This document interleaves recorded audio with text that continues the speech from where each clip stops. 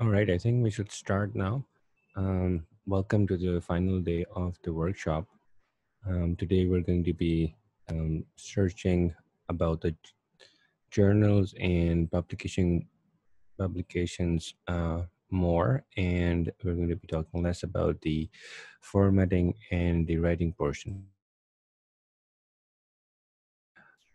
Now, for the publication part, before I get to that, I just wanted to shortly review what we studied yesterday and to make sure that we touch base.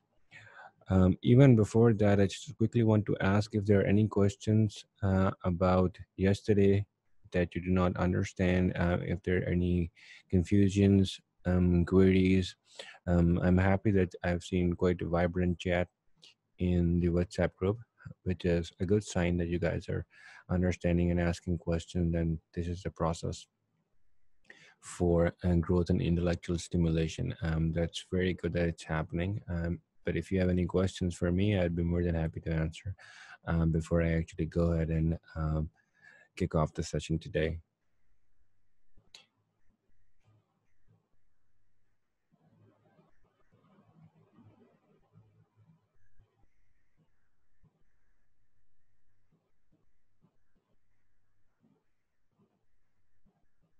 So no questions?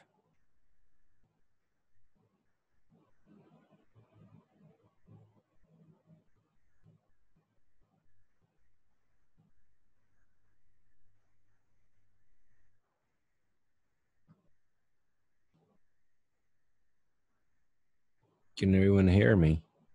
You can write in chat at least so I would know.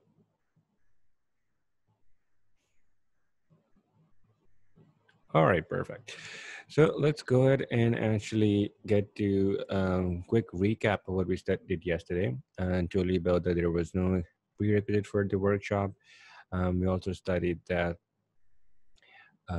it's going to be a playing workshop where I would actually ask you to repeat the process or ask questions if you do not understand how to replicate what I have done.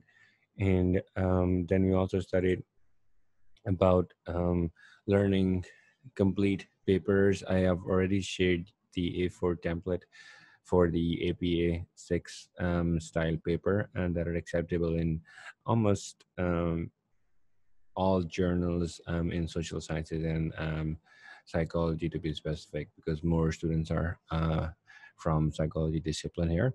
We also studied about tools that you could use for improving your writing. That was a paraphrasing tool called Killbot. And we also studied about Rough and Write, that's a Microsoft Word add-in. We also studied about Grammarly, where you could actually input the style of writing that you want to write in, and then it's going to give you the feedback on how your writing sounds like um, to someone who's a native English speaker. It's not 100% correct. I've been reading your discussion, and you're right. If you do not know the grammar yourself, Grammarly cannot help you a lot.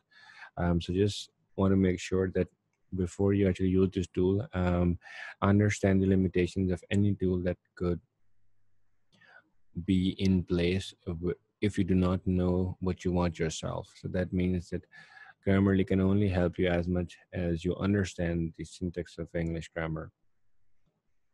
Also, it's going to be interactive. That means that you will have to share your screen and reproduce what you have learned. Again, there is nothing wrong with doing things wrong, especially if you want to learn how to do it right. So I'm here to actually walk you through the steps so that you can learn on your own.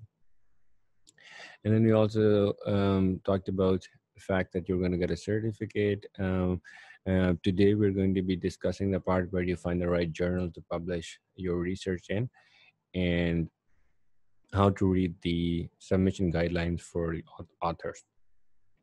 So today I'm going to actually open up different journal websites, and I'll show you the author submission guidelines that you will have to follow in order to get published in that specific journal. Now, I hope that everyone has already seen the recording of the workshop we did yesterday. And there was no issues with that. If anyone has any problems, let me know and I'll try to fix it for them. If not, just review that workshop again and again, so that you could walk on your own base and understand all the concepts in that. If you still have any questions, you can contact me in the group, or on Facebook or anywhere, and I'd be more than happy to clarify some of the concepts that you don't understand. All right, Sarah, we can talk about ORIC ID also when we are looking at journals. Just remind me and I'll show you how it works. So you also have templates for AP style research paper, and you also have the review template.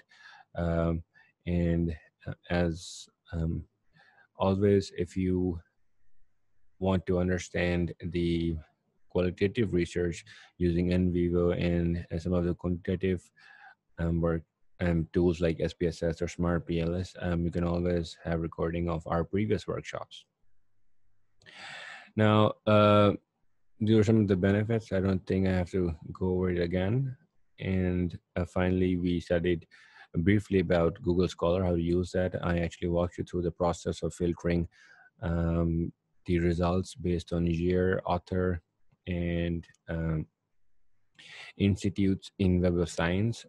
Also showed you the book search, WordCat, and also showed you the Stanford Thesis Repository search works. We also learned about Sci-Hub and LibGenesis, free sources to find research papers that you are not able to find through Google Scholar and are paid and restricted access papers. Some of the resources where you could actually collaborate and get free resources is Stackflow and Reddit forums and MIT coursework website, where you can get a lot of material regarding your discipline and research that could be beneficial in your own research. Again, the importance of learning online from YouTube tutorials and online workshops, and how it's a better medium in comparison to traditional universities. We also shared the book that I'm using for the preparation of this workshop. It's evergreen book on research papers, theses, and dissertations called A Manual for Writers by Kate Turabian. I've already shared that in the group. And then we also studied about finding your question in your topic and proposing some preliminary answers to your research question, planning how to get the answers, and finally how to go through the research process without actually becoming frustrated about that. So today we're going to be studying about, now that you have finally written your paper, so you've got everything right, you're excited to publish it, how to publish it, where to publish it, and how to actually format your paper according to the journal that you're publishing in. So for example, if you're publishing in engineering discipline, the journal that you're submitting your paper in will have different guidelines for the engineering paper in comparison to social sciences or hard sciences. And that specifically depends on the journal that you are submitting your paper in. So let's go ahead and actually see how it looks like. I'm going to show you a sample journal and where to find the submission guidelines. So I'm going to go ahead and share the screen. Can everyone see the new screen?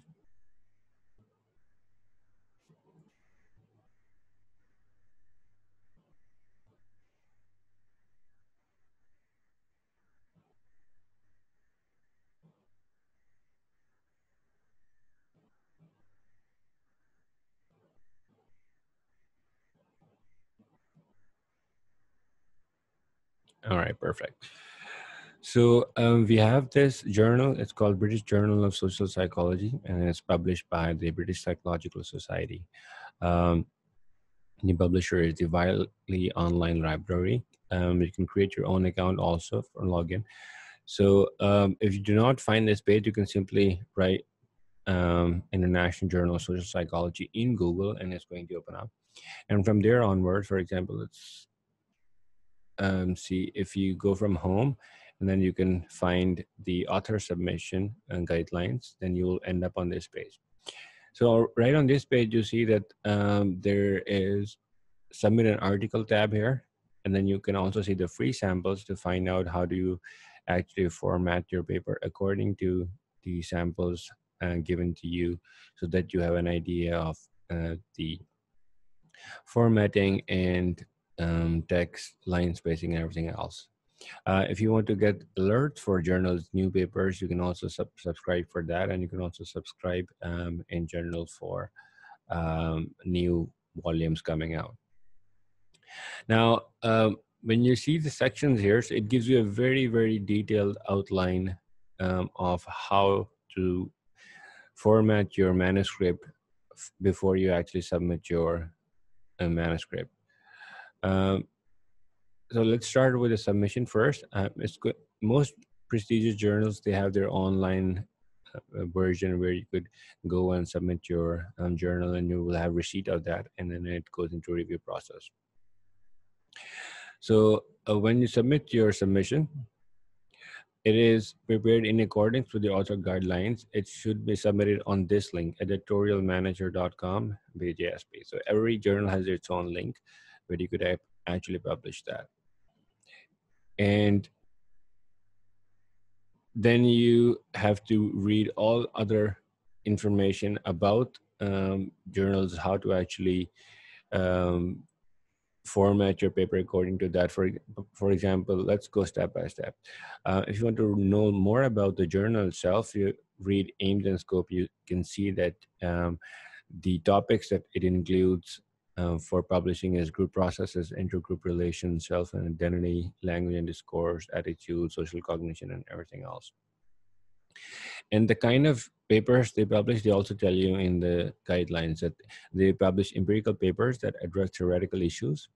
And it could include analysis of existing social psychological theories. It could be extensions. It could be integrations.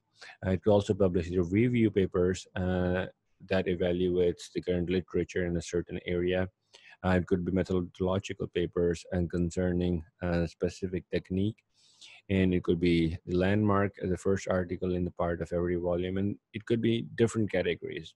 So you, before you actually go ahead and submit your manuscript in a journal, you need to make sure that your manuscript fits into the guidelines of that journal, because your chances of becoming accepted are dramatically increased if your manuscript aligns with the journal aims and objectives. Now that you have read about the manuscript categories and requirements, you also have to read the submission preparation format. So every journal has its own format. Some of the journals actually give you a template for that. For example, you can see this, that you may like to use this template for your title page. So you're going to go ahead and open that template.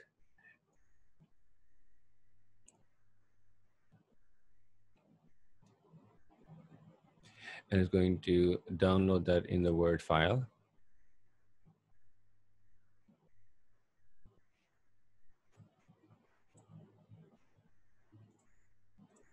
So if I open that file, it's going to show you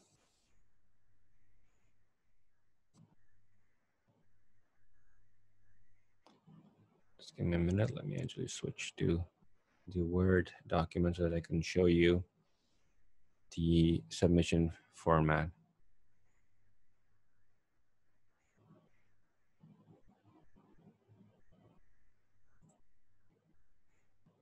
Okay, does everyone see that now?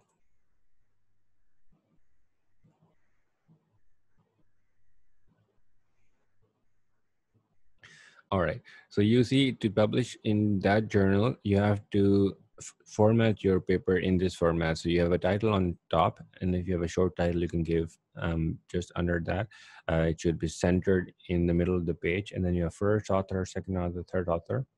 Note that the corresponding author who's going to be communicating with the journal about the updates and other communications, they have a star with the first author on top of it. You see the exponential sign first here also, and you have to add the corresponding author information here. It could be name, postal address, country, email address. Um, for the author, you also have to add the affiliation. For example, if you're working for a research institute, or a public or private sector university, or you're an independent consultant or anything, you can write your affiliations here. Corresponding author is someone, Sarah, that journal communicates with, in order to update them about the publication process, and they will be notified about the acceptance or rejection or everything else. So there's only one author who's going to be communicating with the journal. So for example, if there are three people, journal is not going to communicate with all three people. There's going to be only one corresponding author that journal is going to be talking with. And then you have the abstract. You paste your abstract in this format. You can add your keywords of your research paper here so that it's easy for the algorithm to find your research paper for the people who are looking for relevant material. And then you can also add a data availability statement. Where is your raw data? So author would like to, the reviewers and the readers would like to see where your raw data is so that they can reproduce your research. And then you have some acknowledgments if you want to acknowledge something. So this is the template for the header that you would actually use if you want to publish in Journal of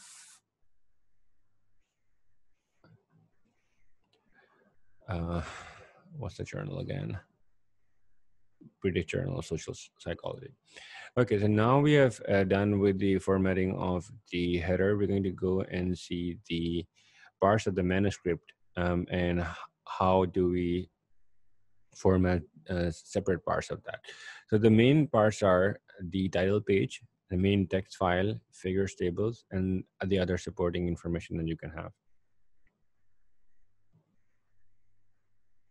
What do you mean by rubric, Sarah?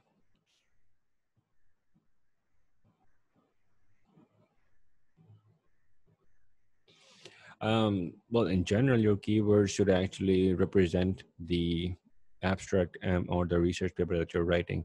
For example, if you're writing a research paper about borderline personality disorder, you could not actually write mechanical engineering in keywords because it's not going to furnish your results if you put a totally irrelevant keyword in your paper. So it has to include the main words of your abstract or your research paper. You need to make sure that it's searchable by the search engines for that.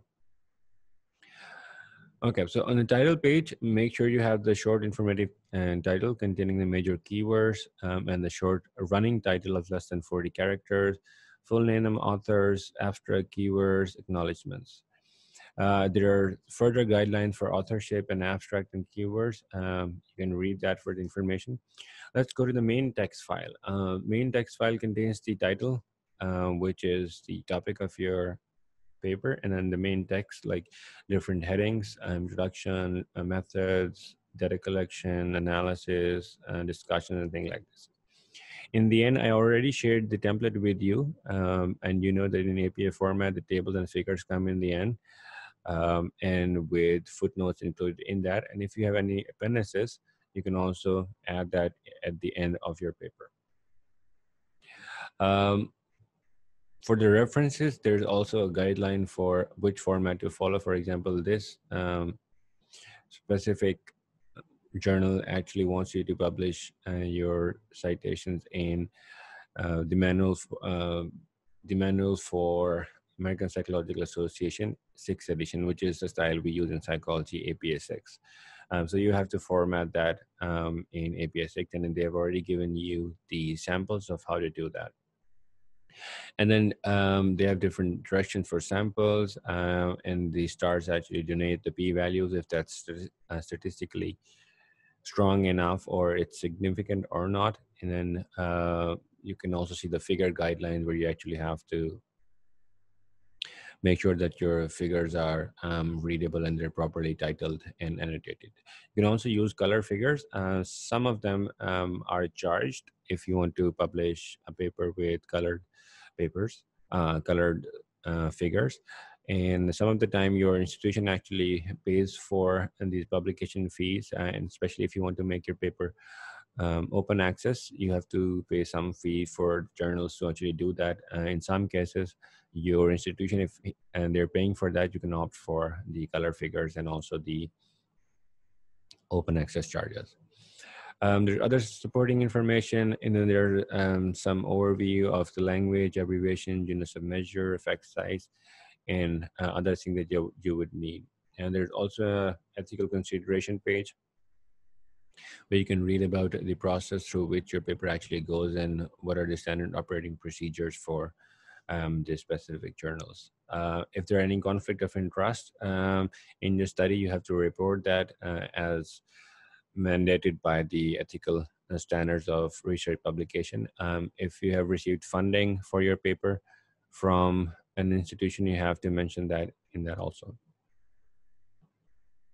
Data availability means that the raw data that you ran your analysis in, for example, if you're running a quantitative analysis and you collected your data from somewhere, you need to upload your data to either the reviewers directly through the submission platform of the journal, or you have to upload it on a publicly available free dataverse. For example, my raw data is available on Harvard University's Harvard Dataverse, so that actual reviewers can download that data and run the analysis to see that it's replicable, so they can reproduce the data on their side. Funding means that, you know, if someone is supporting your research, someone is paying for that. For example, if you are a PhD student and you're getting scholarship from university or a certain research institute, then you have to mention their name so that people know that someone is funding your research. I can show you the data versus later also. How do you upload your raw data there? One of the best thing you can do is, and that's like the highest level of research and quantitative analysis, that you use the free software R. For that, you have to learn the R programming language and use RStudio or some other IDE in which you could run the analysis on your data, and then you can send the R file to your supervisor or your colleagues or peer reviewers so that they can actually reproduce every step of your data analysis on their own, and so they would actually know that, you know, that data that you have collected is worthwhile and the analysis results in the same results that you have reported in your paper. But that could be a topic of another workshop. But just to let you know that R is becoming very popular in data statistics and analysis.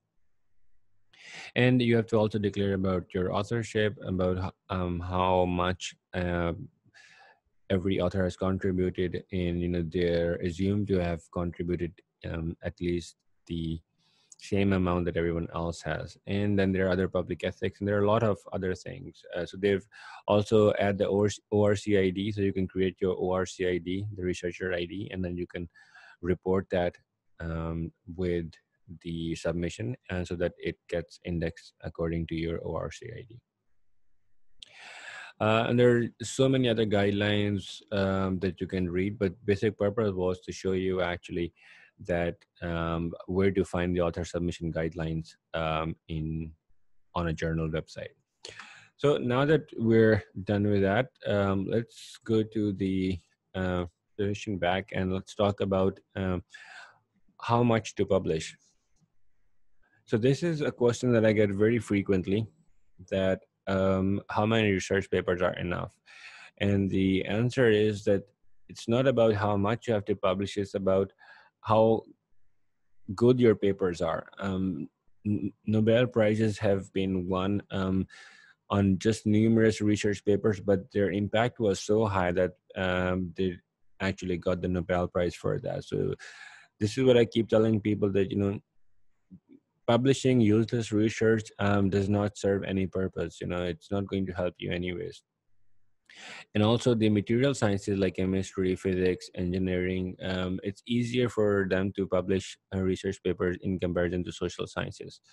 because the amount of data that these disciplines generate, it's huge, and the quantitative analysis run on these data is easier to do, and it's easier to make outputs out of your quantitative data.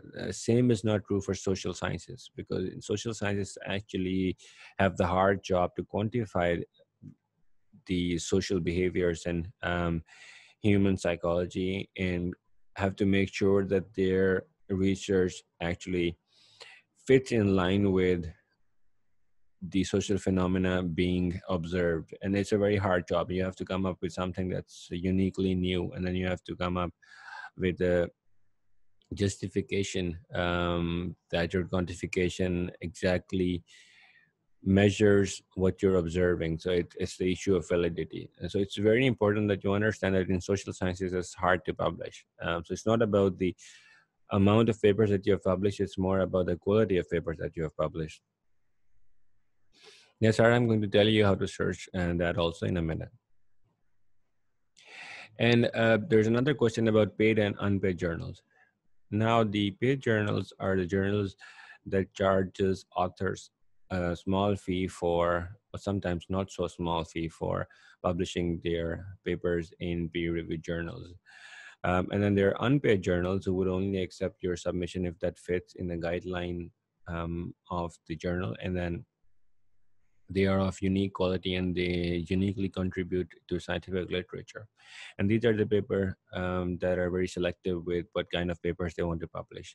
So many of the journals that are on first quarter or second quarter in Scopus or in Web of Science, these journals are free journals, but they have very high requirements for academic publishing, and your data has to be unique and it should significantly add to the scientific knowledge. Now, for the paid journals,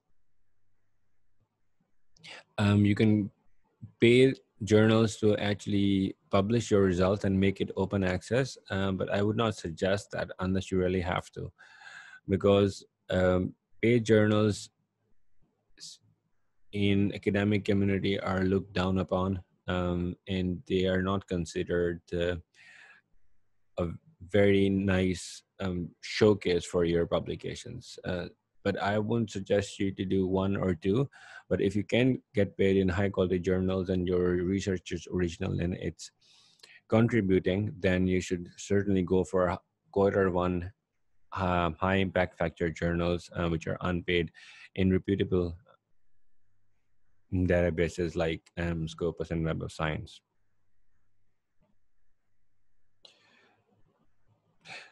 So Mira, I'll show you how impact factor is calculated shortly. It is basically correlation of the number of citations a paper gets in a journal, and then how many years it has been in existence, and the quality of research. So it's a complicated metric that I'm going to explain shortly, but for now, think of it as a quality score. The higher score that you have, the more reputable journal is. The lower score you have, and less reputable journal you have. Yes, Sarah, even paid journals have good high impact factors, but it depends on what journal you're talking about.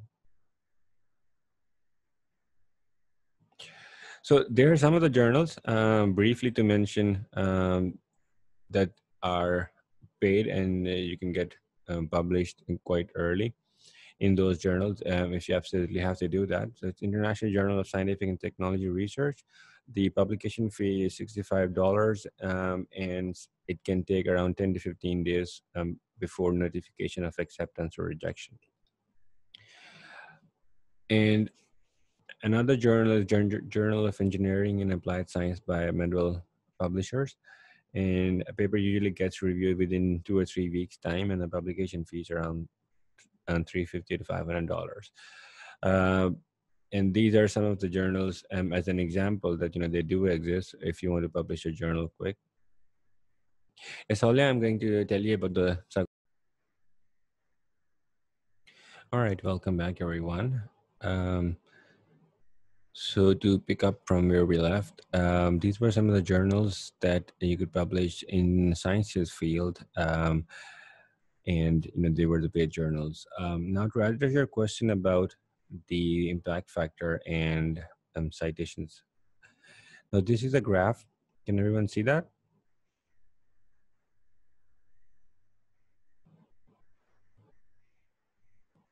Assume you actually have to go to these journal websites to see if they're listed, but they're Scopus listed journals, which is in majority of the cases enough to be called high impact journals, and they're very reputed journals. Now, for the graph, you see on the x-axis, we have the papers, and then on right side, we have the citations. So the number of papers, the more you publish, you will go on right, and the more citations you have for your papers, you go on citations. So now you see that that somewhere here on the green line, if you have an intercept here, that means that your paper for let's say it's 2 papers that you have published, and you've got 2 citations for that. So your edge score for that will be calculated according to that. So that's the edge score for individual authors that you get calculated. Now, the first journal that we're going to be looking at, sorry for the misspell actually here, is the Elsevier Journal Finder tool. So let's go and show you how it works. Well, Samara, some journals are not listed in Scopus, or they do not have long history enough to create an impact factor score that depends on specific journal that you're asking about. So that is why they won't have an impact score. But if that's listed in a database, it certainly will have an impact factor if it's been around for quite some time. So if you look at this journal finder tool, it actually helps you find the right journal for the kind of paper that you're writing. For example, if you have a manuscript and you want to find out if that is publishable in some journal, and what journal do you want to publish in. So let's go ahead and insert a dummy paper that you want to publish for. Let's make an assumption that it's your paper, and we have to paste our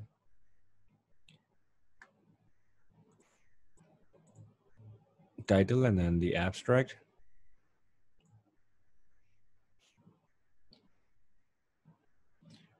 So I have a paper that I'm putting the abstract of in the abstract section, and then I'll put the keywords.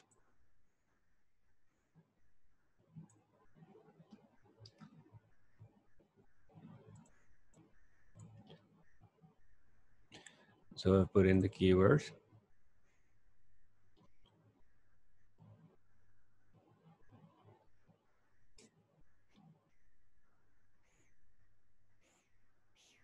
Let's go ahead and actually select the field first. But don't worry if you cannot find the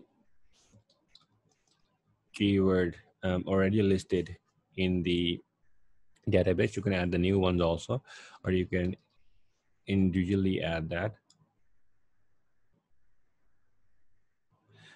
So for example, my keyword is psychometrics, but since it's not there, you can select the relevant one. You can also add psychiatric disease, and then you can search for that.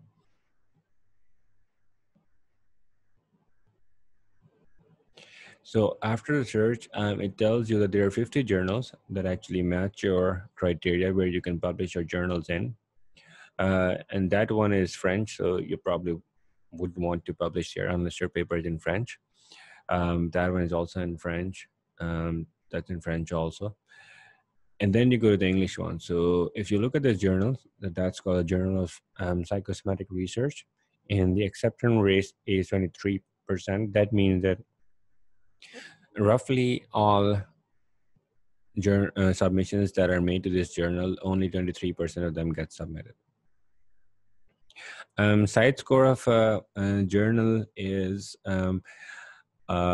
correlation of the citations from the papers in that journal and the number of years that has been around. So for example, if it's around for 5 years and the amount of citations it got, ratio of that is called site score. I can tell you site score uh, about it a little bit later, but let's focus on the journals that we can publish our paper in. It also gives you the time to first decision. So for example, if you submit your paper today, it's going to take 3 weeks to get the first decision if your paper is publishable or not.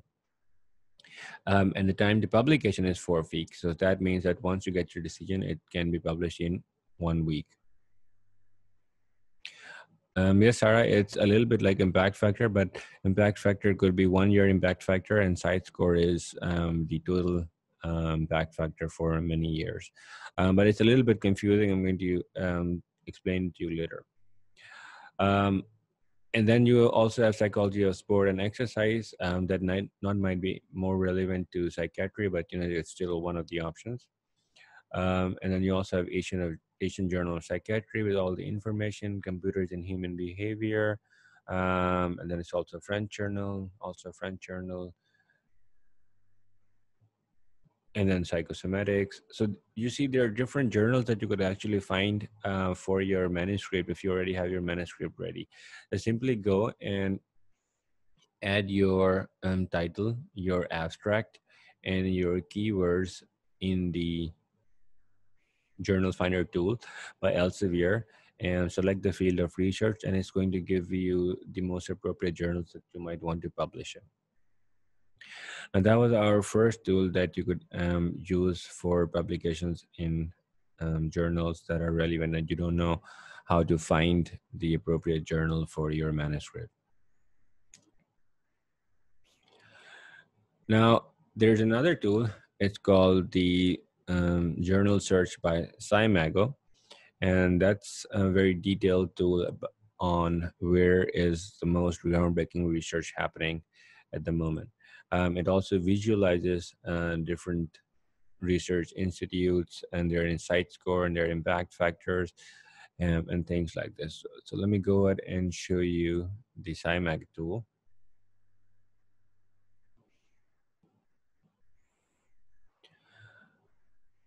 So when you go to the SGR page, and you will have these different options to select from. If you want to select journals from a certain country or a certain year, subject-wise, area-wise, you can do that. You can also sort them according to open access, only SILE journals and other journals also.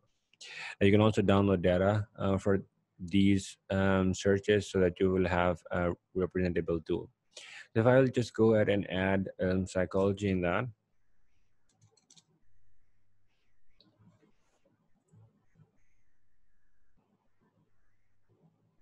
Yes, Sarah. So they divide different journals into 4 quartiles, quartile 1 being the best and quartile 4 being the worst. So now you see the search according to psychology. The first paper that we have the Annual Review of Psychology. It's one of the best journals for psychology, depending on your content. And then we have a very famous journal, Personality and Social Psychology. And all the journals that fall under psychology are listed here. So you can also rank them according to H index.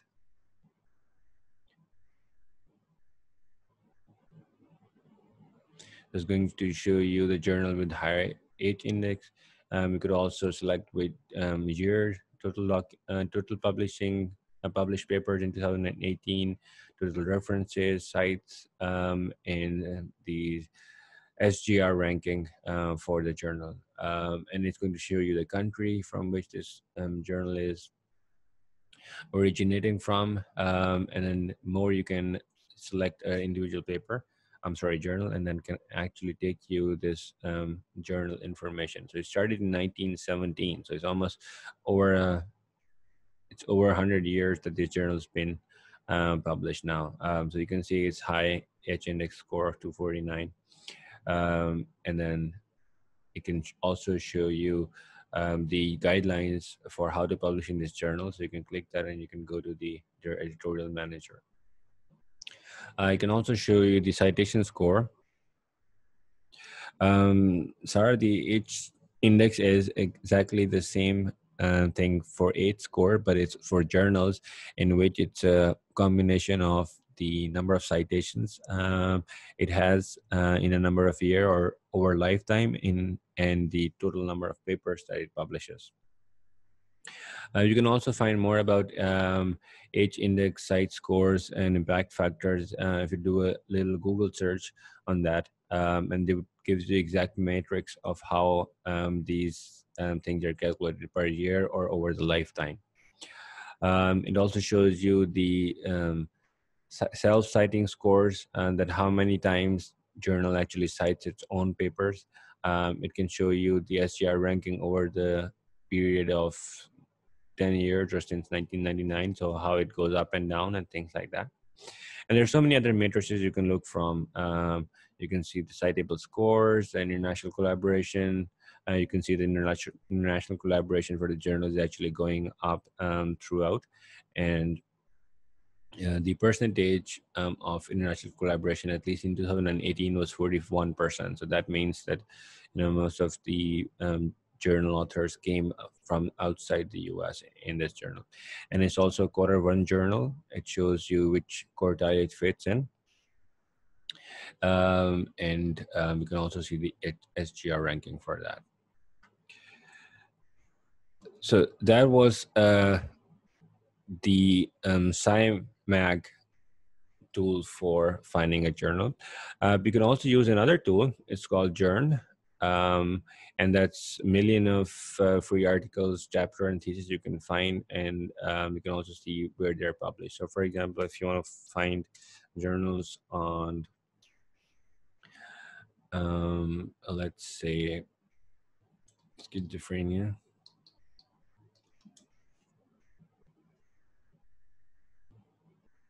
you can find different articles on the search results page that take you to the article page, and it also will take you the institute or the organization that has published the articles.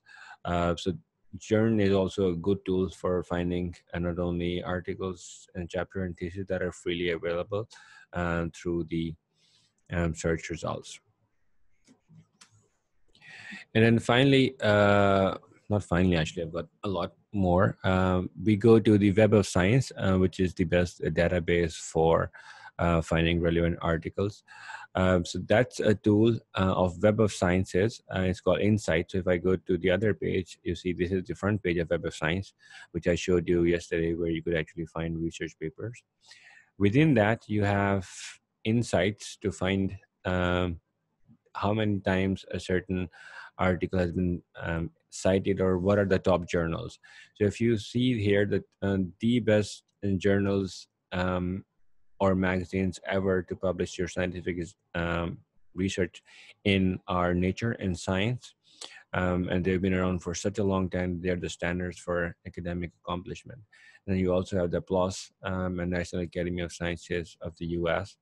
And there are others a lot also. So you can see many of these journals and magazines are having high impact factor because they've been around for sometimes over 100 years, like you've seen previously. And many of these actually publish material sciences, engineering, or hard sciences results, because these are easy to generate, and these are unique scientific contributions. And social science is a little bit hard, but not as much in comparison. So there's another tool that you can use for Web of Science, which is called Master Journal List. Here you can search for journals from different domains. You can enter the name of journal and you can search. And it's going to give you all the journals that has been indexed in Web of Sciences. And you can read their information about impact factor scores, H scores, and their overall history, international contribution, which quartile they belong to, and so many other things. Now, like I showed you with the journal finder, you can also use the match manuscript service from Web of Science to find out what journals are more likely to publish your research based on your abstract, your keywords, and your title. I'm not going to go into that because I've already showed you how to do that in Journal Finder in Elsevier. So remember, there are two big journal databases. One is the Scopus, which is uh, founded by Elsevier, and then we have Web of Science, where you could do that. And there are other free versions, but these are the top two largest ones that you can find. Then we also have Google Scholar, of course, where you could find the papers, and it's going to tell you which journals they're published in. So that's one tool that you could use. Another one is Sightseer, and that also gives you different tools for finding the relevant research papers in the journals and that they're published in. So you can simply go to Sightseer, and you can also search for authors here.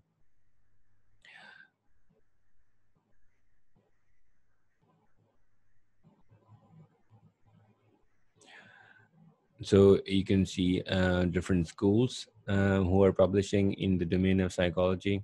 And you can also include citation results if you want to. So one of the most prolific paper publisher in this domain is Department of Psychology at University of California, Berkeley. And then we also have University of Texas, Austin, we have Cambridge, and a lot of other departments. And this is Pennsylvania State University. I'm working with a professor in Pennsylvania State University also in one of my papers. You can see that in ResearchGate. So these are some of the top institutions around the world that are working in psychology. Now, if you're from medical sciences, so some of you, if you're in psychiatry, where there's a lot of input from the hard medical science, you can select the database of PubMed, and it also indices and top papers from the medical field, and it publishes there. And it's funded by the National Institution of Health in US. I'm sure most of you are familiar with that, even the ones who are not particularly in the hard sciences. So in that database, you can search many of the papers that are published by the Institute, and then you can really search down based on different sources like PLOS ONE, Nature, and Lancet that I've talked about earlier. For psychology specifically, there's a tool called PsyArchives, and here you can add your preprints. For example, if you have a manuscript, you can upload that on PsyArchives to make sure that it receives a digital identifier. So this is my paper that I'm writing with the Penn State professor, Dr. John Johnson, and I've uploaded the manuscript here that people can read and give their feedback. If you can see, under the abstract, I have this digital identifier for my paper, and that is called the DOI. And these days, all your papers are identified with DOI, and you have to submit that to journals if you already have that. And then there's some metadata about disciplines and different tags and the different citation formats it's going to look like once it's published. Now, having said that, these are the majority of the tools that I wanted to tell you about in order to find the right journal that you want to publish in. Now, I can also find some of you are actually working, trying to find the people who are working in the domains and who are doing the top class research. You can go to the visualization tool for the SGR and find out the institutions that are working in your field. So what you can do is you can open the visualization tool.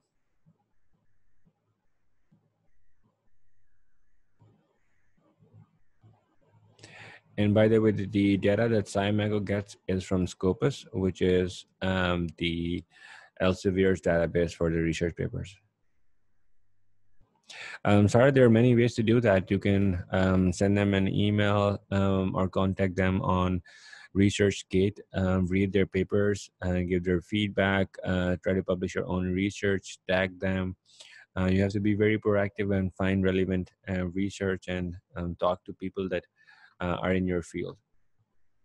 For example, this is a visualization for the journals inside psychology that I have already drilled down.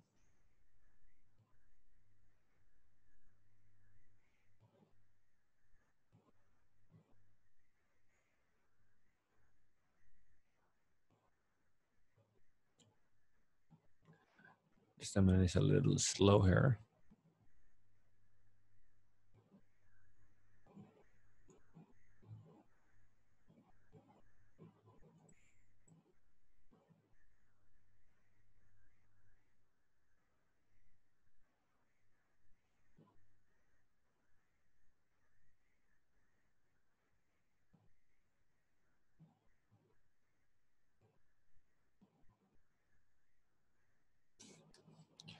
Actually, go ahead and load it again.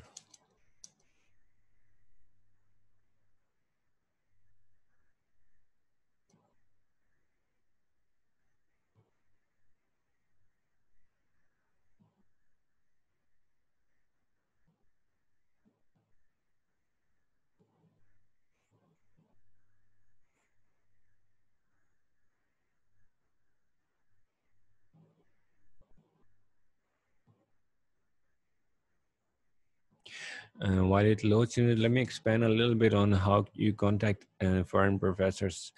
First of all, you need to make sure that you publish something of real good quality, and the foreign professors can actually read it on your profile before you do that, because they're very busy and they do not have time for occasional conversations. So make sure that you have a ResearchGate account. Make a ResearchGate account, upload your research that you've already done on that, and then you can share this research with other researchers in the field who are working in the field for a long time, and you can ask for their feedback and ask if you can do a combined research with them if your interest aligns with them, and you can ask them if you can get them some data from Pakistan or wherever you can find this data in, or if there are other services that you can provide them, like data analysis or wrangling, or if you're good with coding, then make sure that you are of value for them. So just do not contact them out of habit, because that is not what you want to do. You want to make sure that these people would like to take you on their team based on your talents and your quality of work. Okay, I have no idea what's going wrong with this page. I'm trying to go ahead and open it again.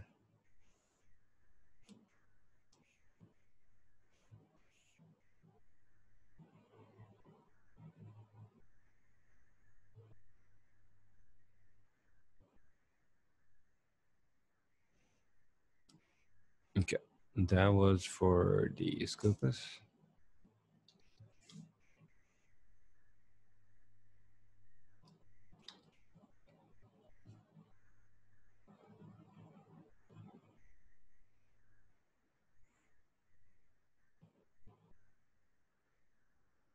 So here you can see the country ranking page also.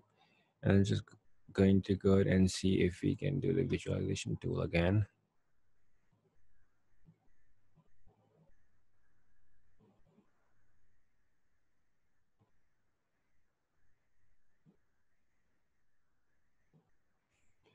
Yeah, I think this is what I'm looking for, the country graph.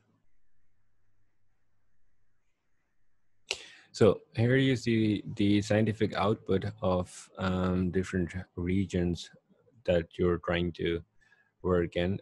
So now that we know that most of the scientific output is coming from either China, US, and that's the on the scale of scientific output from 1 to 683K. You can select with different areas. For example, if you want to drill down who are the top producing countries or regions in psychology, it's predominantly US. We can also see the index publication maps for that.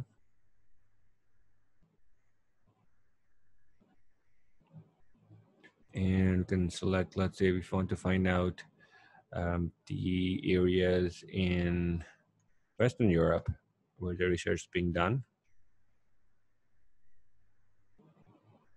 So see, most of the work is happening in UK with 270 publications, and then we have in Germany with 58 publications, Finland with 1, and Norway with 1.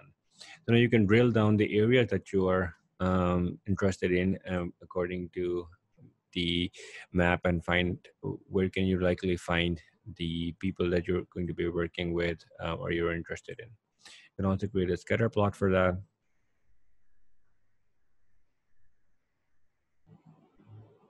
And which are the top countries in research according to their scientific output and the index publications.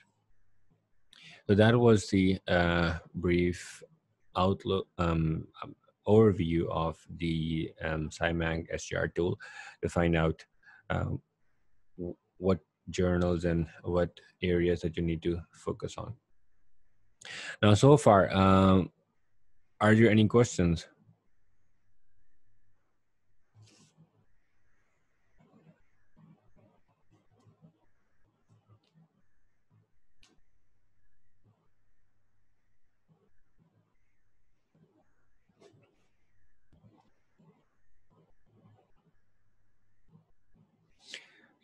Sure, sir. I'm going to go ahead and actually unmute you.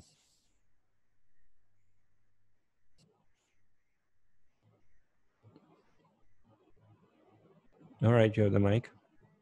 I have a question. Like, we go through impact factor and everything, but the thing is that the institutes, they put so much pressure on us to get publications, the fast publications, and at the same time, we are stuck in a dilemma that if you go for paid publications, that is going to go completely against your reputation. So how do you manage that on your CV? Because yes, last time we were discussing in the WhatsApp group, and somebody said to me, no, and nobody goes into that much of the detail. But when I see myself from the foreign perspective, they do go into your details, that which one is paid and which one is unpaid, and then there is a timeline pressure. How do you handle all this? I think that's more of an individual situation question. I, for myself, I only focus on the kind of research that I'm passionate about. I have this big 5 personality test that I'm working with Professor Emeritus in Penn State University. And translated that to Urdu, and we're writing a paper about that. But personally, the publications for me do not matter as much because I prefer to publish more in conferences and other places where I could interact with other researchers who are doing the groundbreaking work. So for me, it's a matter of time. Actually, no, I'm not asking in the context of individuality. What I meant to ask was, but when you're working as an assistant professor or lecturer, there is always pressure from the institutes. Like in my institute, they give you a 6-month deadline, and every 6 months you need to have a publication. Do you think that is possible? And it should be a good quality one. And for me, I find it very, like, for me, it's impossible. You need to start working years before even joining an institute in order to get. Yeah, I was coming to that. So I was just explaining that for me, it's personally not a problem if I publish or not. But that's how it is in most of the institutions with any repute at all. They want their professors to publish something. But the problem with Pakistani academia is that they don't understand that the requirements that they're putting on their faculty have some prerequisites. For example, if you're associate or assistant professor in US universities, you would only have limitations on the classes that you have to teach, and then you will be given fundings for that. And you have to interact with professors, so you will have plenty of time for that. So if you're putting a deadline of 6 months, you need to make sure that people are free enough to do that. And most of these institutions don't even give you the access to paid databases like Web of Science and other places. So the institution that I work for also, and I'm gladly I don't work there as full-time faculty, or otherwise it would become too overwhelming with all the politics and everything else. um, Yes, and ex- exactly. Okay. exactly. So this is what I was coming to. Yeah, it's academia. It's unfortunate. It's not as prestigious as it used to be.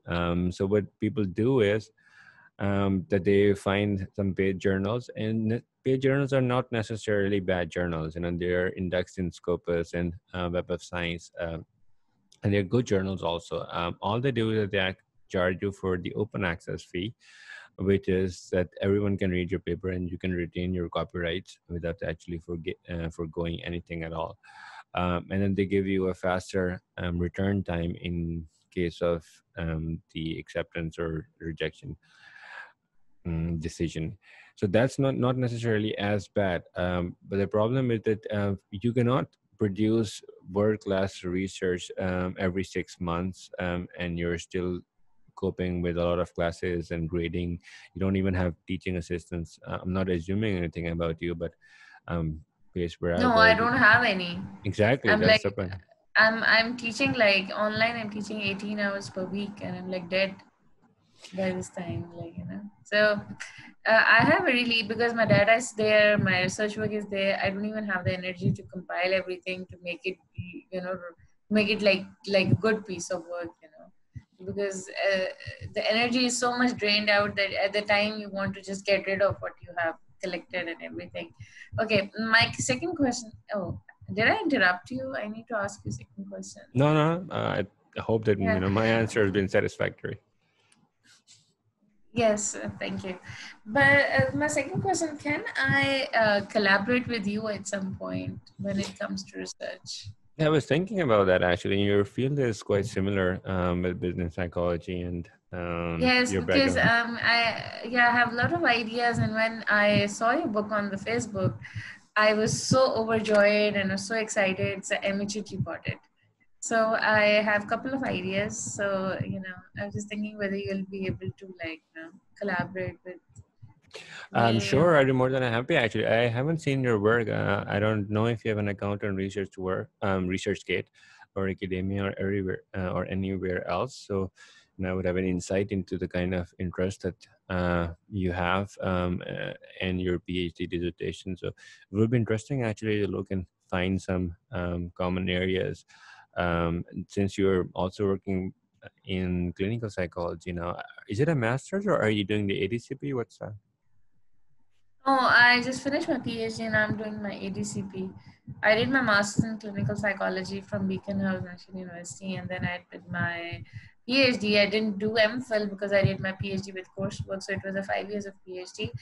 And then I recently came back, and then I was fortunate enough to get a job.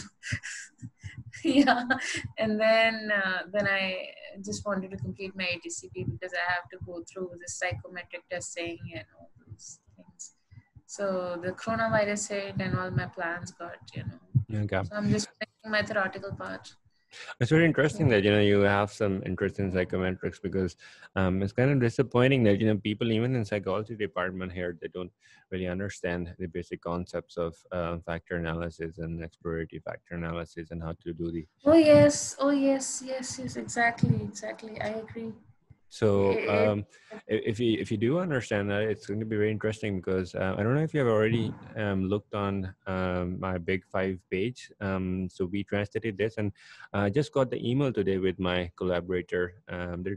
There's another American professor that I'm working with on the structural validity of the Urdu version of that. I just got results today that in some cases the internal consistencies of the Urdu version is even better than the English one.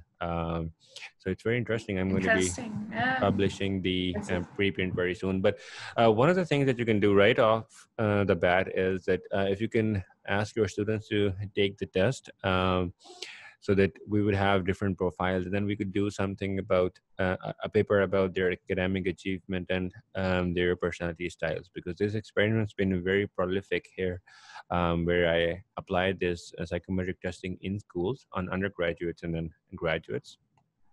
and we found out Okay. that their productivity and their performance went through the roof. So they, after that, the faculty was really surprised, and they asked me to train the whole faculty for that, which I did. So that's something we can probably collaborate with ComStats also. That's where you teach, right? Yeah, and I don't want to take other participants' time. I hope I'm not taking their part. The other thing that I really want to collaborate with is in the RIF psychological well-being scale, those 6 dimensions of the psychological well-being.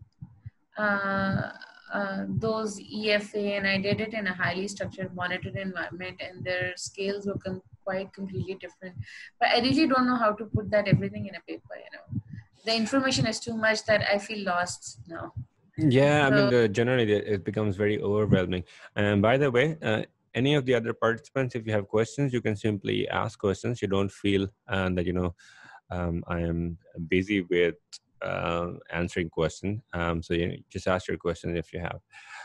So back to the point where a lot of my students become very overwhelmed because PET is a very daunting task. So it's not very easy for people, even though they're hardworking, they collect data, they code them and everything else, but they don't know how to structure this thing. And that's where mostly help with people with their data analysis and structuring all the information. So you don't have to get overwhelmed by things. You just have to put them in structure one by one. It might take some time, but eventually it turns out to be a very good research paper or a book chapter, or let me share with you my experience. I really don't trust students with the data collection process. I feel that they just go out and they fill the questionnaires themselves, and they bring it to you. Because I have experiences when I was collecting data on the nurses, I just went to hospital one by one, and I and I had to go through this ethical process, ethical review committee process, one by one, it was a 1 year long exercise to collect data, but it was really a genuine and authentic data. So it is a time consuming process. But sometimes, I really don't trust the students, but in some cases we have to, because we cannot take the complete load. In my case, I cannot. I really cannot.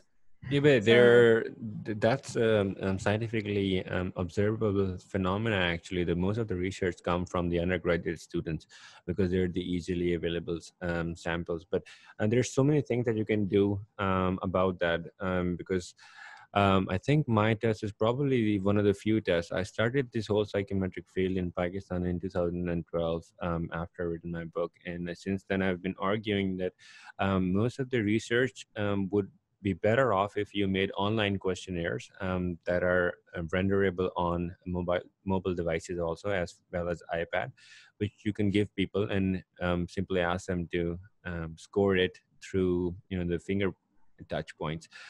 First, it takes a lot less than the normal paper and pen version, and the margin of error is very low. Your information is not incomplete by missing fields and things like this. You can easily design that.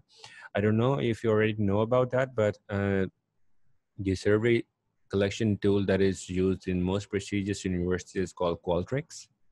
And through Qualtrics, you can take not only the information, it does the preliminary analysis for you also, with the means and standard deviations and kurtosis and skewness and things like this. So it becomes a lot easier